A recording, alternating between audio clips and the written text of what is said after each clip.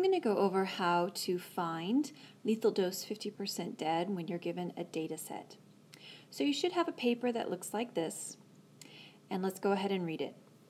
3 trials were run for the following experiment. 20 dead rabbits were injected with different concentrations of diclofenac, which is sodium salt, and it's a treatment for arthritis. After 6 hours, the number of dead rabbits was recorded. And I know it's a little bit gruesome. They do test on rabbits. Kind of crazy. So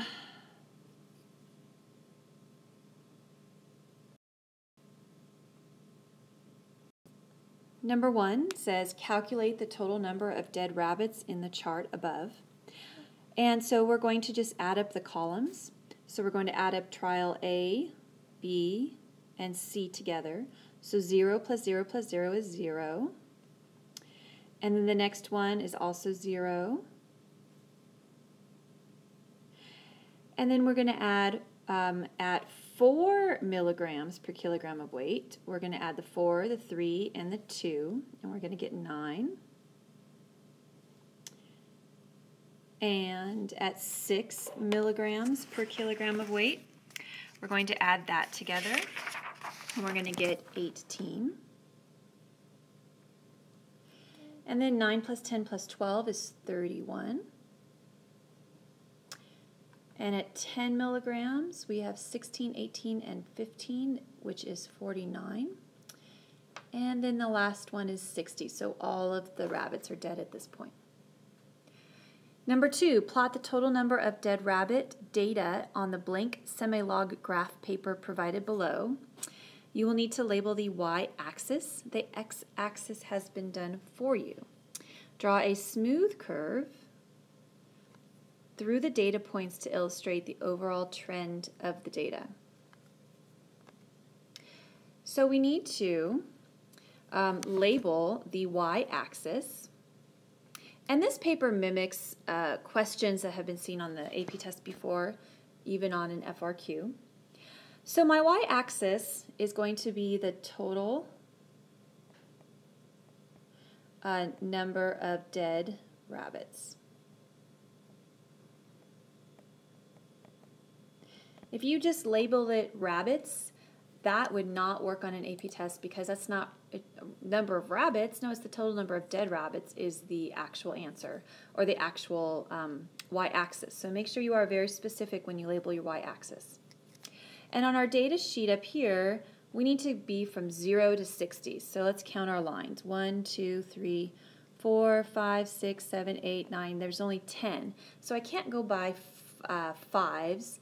I could go by 10s or maybe 7s or 8s. It doesn't matter. You'll still come up with the same answer. I'm just going to go ahead and go by 10s here. So 10, 20, 30, 40. Let me show you what not to do.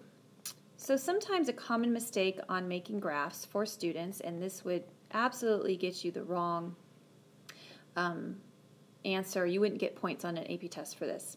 If you just on the y-axis put these exact numbers that you have on your data. So if you did 9, 18, 31, 49, and 60, that would be absolutely wrong. And I know that sounds kind of funny, like who would do that? But I've seen it a lot by students. This is not correct whatsoever. So I'm going to go ahead and reverse these numbers away because they are not right. All right, so I'm going to go ahead back and do this.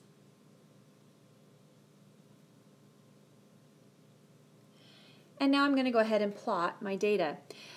So one of the things I want you to notice that it's not a percentage. This is the total number of dead rabbits. So it is not a percentage. So this is wrong. This is not a percentage. This is the total number of dead, and that's what it asked us to find. So at 0, we have 0. At 2 milligrams, we have 2. At 4, we have 9, so it's right below the 10 here. And at 6, we have 18. And at 8, we have 31. And and then 49, and then 60. The next thing it asks us to do is to draw a straight curve or smooth curve. One common mistake from students is to do straight segments like this. This is wrong because it said a smooth curve, so if you don't do a smooth curve, you don't get points. So I'm going to erase the wrong way.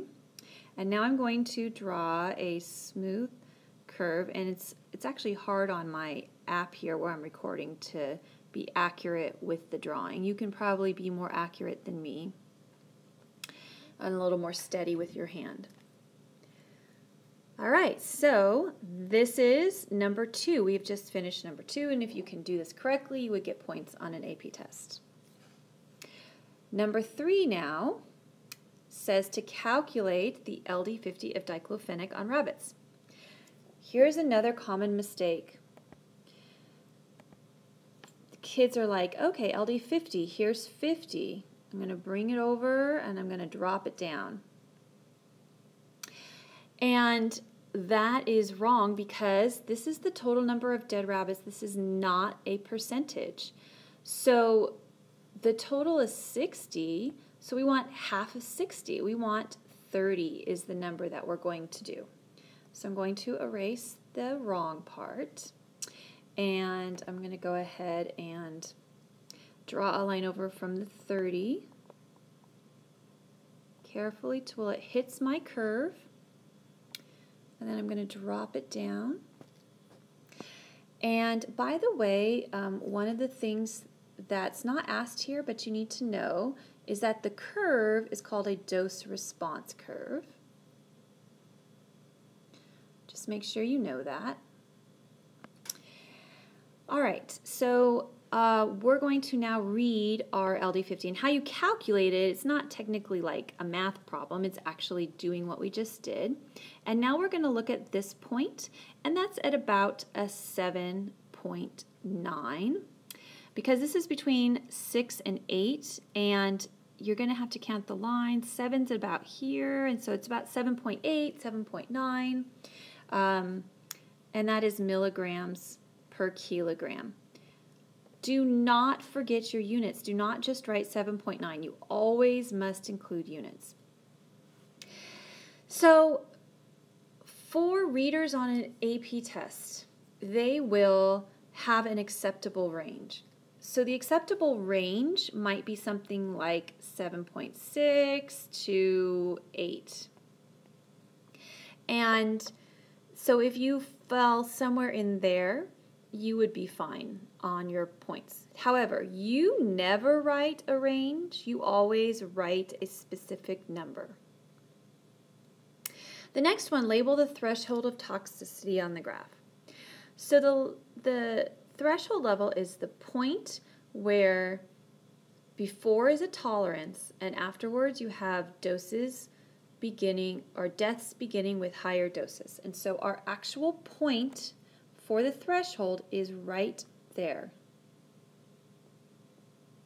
That is the point when deaths begin with increased dose. Sometimes there is no threshold. You just automatically start having deaths with increased dose. But for this one, there is a threshold. This is wrong, so I'm going to show you the wrong way again. If you labeled it like this as threshold, it is wrong. Okay, it's not a range, it's an actual point on the graph. So let me get rid of that. And I want to keep this, so it's the actual point. All right, so that is page 1. Let's go on to page 2. So on page 2, the second page, we have here some questions to solve.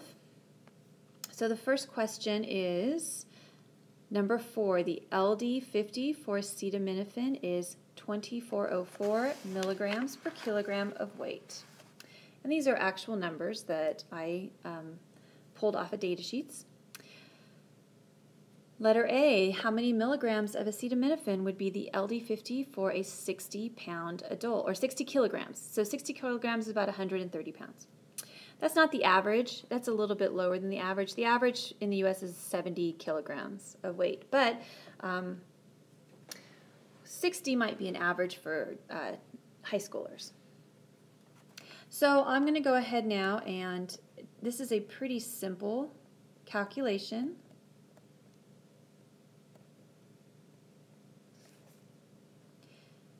So you just multiply it by the weight of the person. And then our kilograms cancel out. And you can't use a calculator, so off to the side, you can just do your math problem.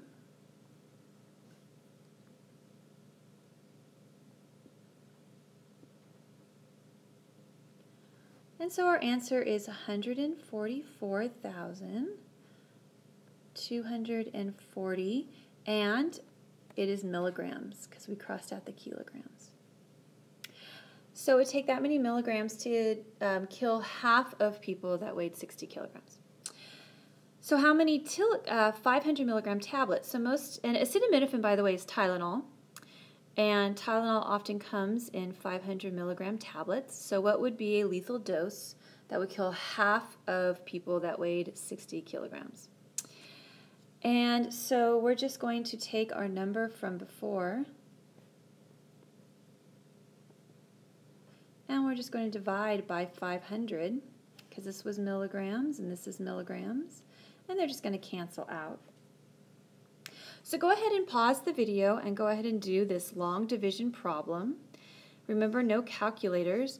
It's not a very hard problem without a calculator.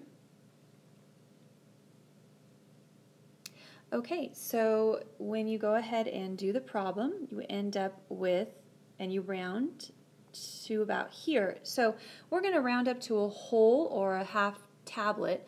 So should you round up? Should you round down? When we're talking about medicine and we want to be on the safe side, we would round down to 288 tablets. But that technically wouldn't kill exactly. That would be like an LD49.9. But that's close enough. The AP test won't ask you that question, should you round up or down.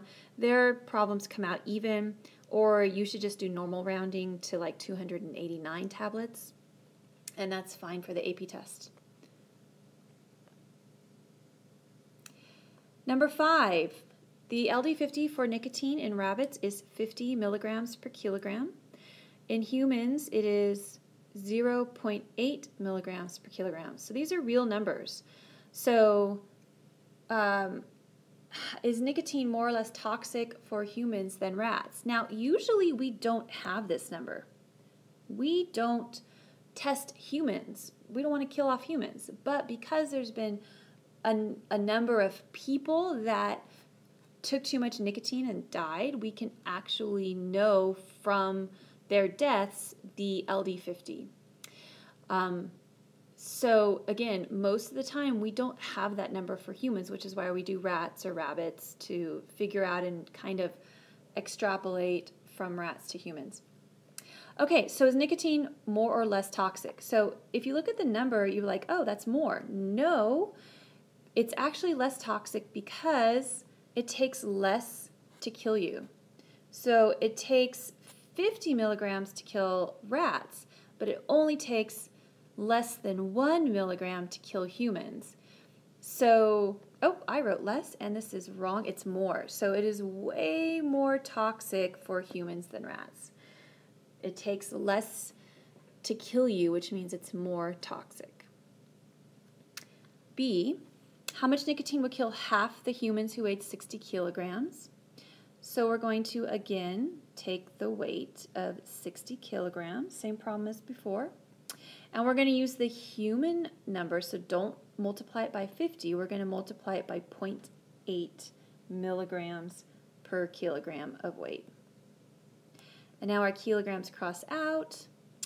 And if we do our math off to the side, we're going to get that. So it's 48.0 milligrams.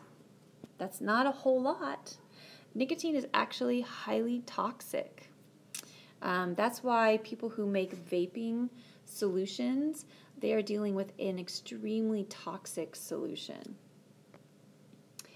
All right, so let's talk about vaping. So vape cartridges, sometimes known as e-juices, can range from 0 to 18 milligrams of nicotine.